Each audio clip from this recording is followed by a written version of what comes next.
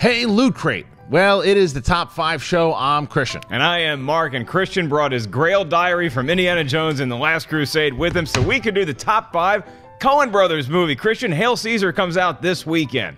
Hail Caesar is a movie I'm looking forward to very much. The Coen Brothers are some of my favorite directors of all time. They're witty, they're different. You always know when a new Coen Brothers movie is coming. And man, have they had some great ones. And we're going to do the top 5 of all time. Yeah, I've had a few misses too, but we're celebrating them today. So what do we have? Coming in at number 5 is going to be a movie that I think that it might be one of my favorite pieces to watch that stars Poe Dameron. And that would definitely be Inside Llewyn Davis and a really cute cat. I loved Inside Llewyn Davis, and I think it's one of the underrated ones that they've done, because exactly why you take someone like Oscar Isaac and you put him in this role, and the cat, and the cat, and Adam Driver also. But you know, the thing is, it's a great character piece. The study, it's real. That's the thing that they do, is that they really the characters are real. It's not traditional storytelling in every one of their movies, and it's certainly the case with Llewyn Davis. Yeah, the story of a folk singer in the 60s making his way. He might have a brush with Bob Dylan at one point in the movie, and the music, one of the hallmarks of the Coen Brothers' best movies, great music, certainly the case with that. Number 4, you want to talk about one of the best villains of all time. The Coen Brothers are responsible for it in No Country for Old Men. Javier Bardem with the cow gun, or whatever the hell that thing is, and it is...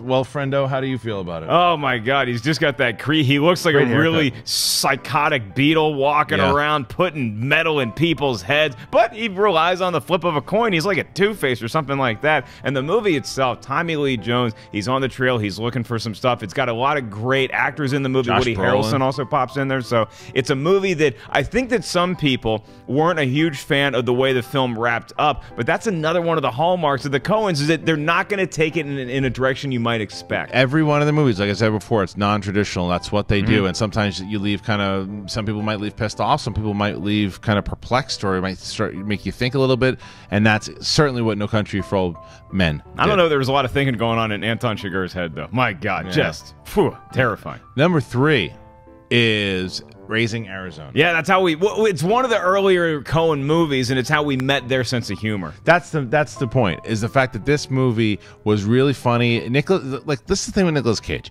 Nicolas Cage, when he's in sometimes when he's in films, it's just laughable, and you watch it just to watch. A lot of times, but he's like, recently, you gotta turn off the lights. But in regards to when he does things right, he does them really right. And working with the Coen Brothers did that. And man, this movie, it's really funny and still holds up today. It's hard to believe it came out way back in 1987, I believe, and it was a very young Nicolas Cage. And you're right, it's not only an announcement of him and what he was going to bring to the acting world in the 90s being great, in the 2000s being decent, and now being a nutcase, but also the Coen Brothers. Early on, you saw their wit. Give me back that baby, Warthog from hell. What's number 2?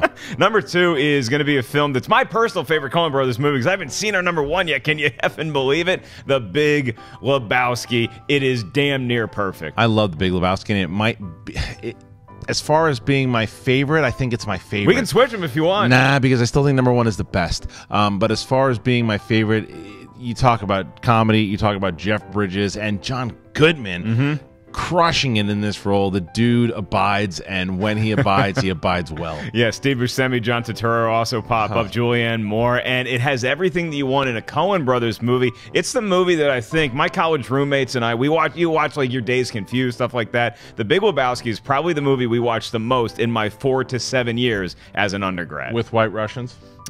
So occasionally we had bathrobes and White Russians. Number 1 has to be Fargo. As far as a well-made, put-together movie that has also spawned a very successful, great television show, but it's a movie that it's all together, I just think their best work. And it features one of their mainstays, Frances McDormand, in one of the starring roles, which I believe she was nominated for an Oscar in that. Who's her husband? William H. Macy.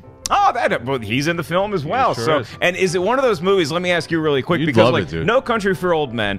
Don't tell me the ending, but does it wrap up in a similarly kind of off style? Different. It's a little more traditional, but still crazy. And it's a movie that you remember. Like there's a reason why the television show came out, because the movie itself had such an impact, not only with performance and writing and just overall directing. it's a phenomenal film. All right. Well, this is why we do the top 5 list. We can encourage you guys to go see movies, and sometimes we look in the mirror and say, I need to check that out. Christian, give me some honorable mentions. Hudsucker Proxy, Tim Robbins. Barton Fink, Serious Man, True Grit was one, Intolerable Cruelty, Ladykillers, and Miller's Crossing, all ones that didn't make it. Boy, do you sell a list. Hey, that's it. That's the top 5. That's what we're doing here. Thank you, Loot Crate. If you're not already, subscribe to Loot Crate. You should be. And if you don't have their great product, do it every month because they send great packages more. That's Christian. I'm Mark. We are the Schmoes. We do bring energy to our YouTube channel each and every day. We have movie reviews like Hail Caesar, Pride, Prejudice, and Zombies, and a Deadpool review is going to be coming out very, very shortly. So subscribe over there as well. For Kay, I'm Em. Are you falling asleep over there? What are you doing? Don't worry about it. Weirdo. Just do your job.